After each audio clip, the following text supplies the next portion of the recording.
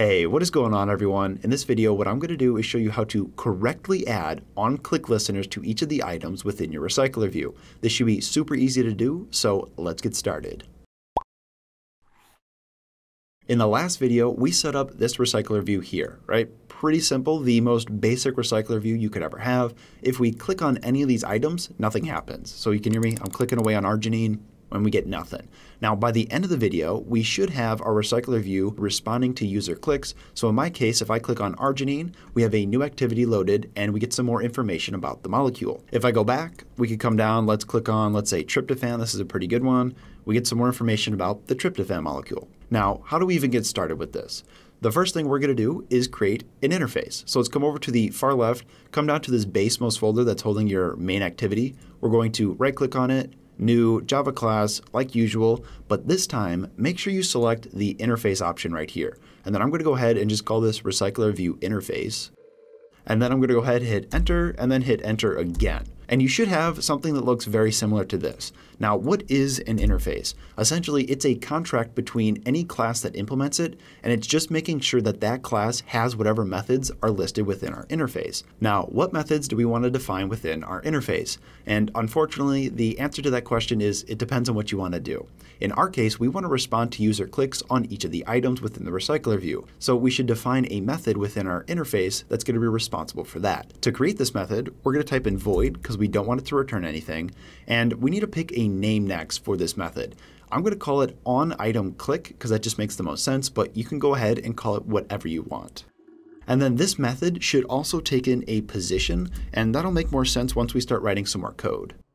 All right, sweet. We're about a third of the way done with this whole process.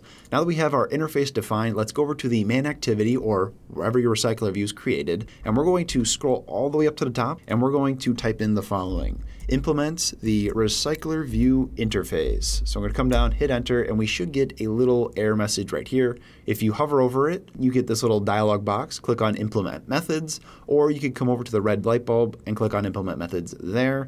Now we only have one method defined in our interface, so make sure you have that one selected and then click OK. And Android Studio should add in the following code for you. Then all the code that you want executed when the user clicks on an item should be placed within the onItemClick method we have here. Now before I go ahead and write all that mumbo jumbo, what I want to do is go over to the RecyclerView Adaptor class and write the code we need in there.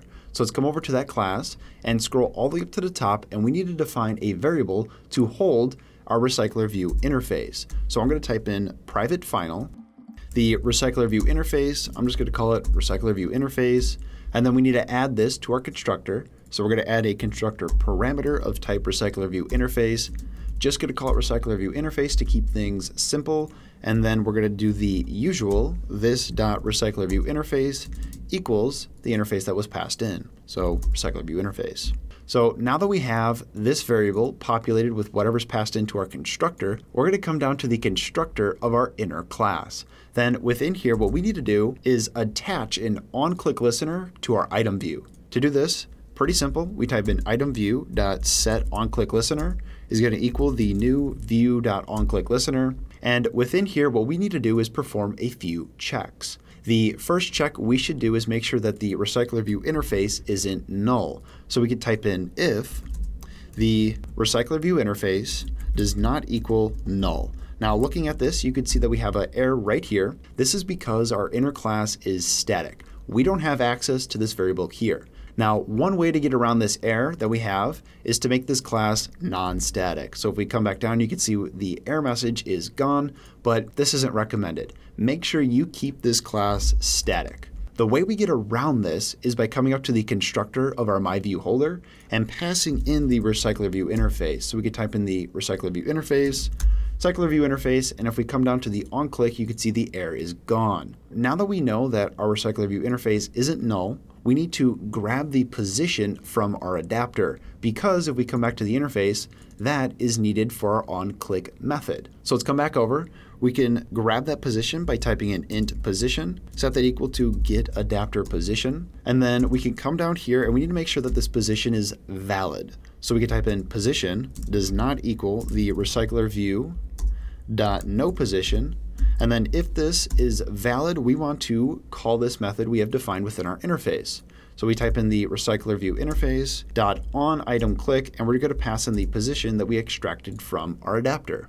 So that is everything you need in the onClickListener. Now there's a few things we need to fix within our adapter class. Since we created this extra constructor parameter, we need to come up to the onCreateViewHolder and pass in this RecyclerView interface. So we're going to go comma RecyclerView interface, and then that should fix all the errors within our RecyclerView adapter class. But if we go back over to the main activity, if we scroll up, you can see we have an error when we're setting up our adapter.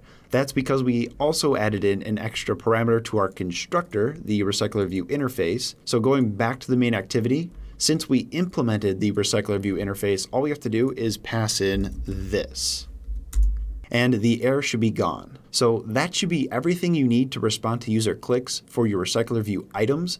The very last thing I have to do is write all the code to swap over to a new activity when an item is clicked. I'm going to go ahead and just cut to that so you don't have to watch me do it. If you want to know how to swap to a new activity, be sure to check the video I posted on how to do that. But I don't think any of you want to watch me write all that code, so I'll be back. Okay, so I wrote all the code that we needed for the onItemClick to swap over to a new activity. So I just want to explain what I did here. All I did was set up a new intent to swap over from the main activity to main activity 2. I extracted the information from our amino acid model based on whatever position was given to us by the adapter. Now, this isn't the best way to go about doing it. You should create a parsable here and pass that over to the main activity 2. But for the sake of this video, I just did it this way because it's so much easier. So then we just start up that activity, come over to main activity 2. Then in the main activity, I just extracted all the variables that I passed over. And again, use a parsable to pass over that object so your code doesn't look like this.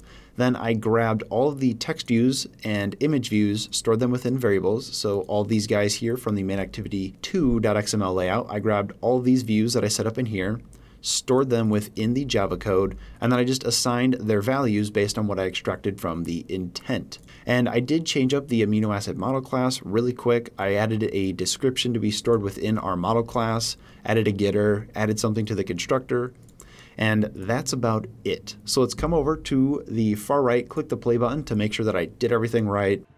So here's our RecyclerView video 13.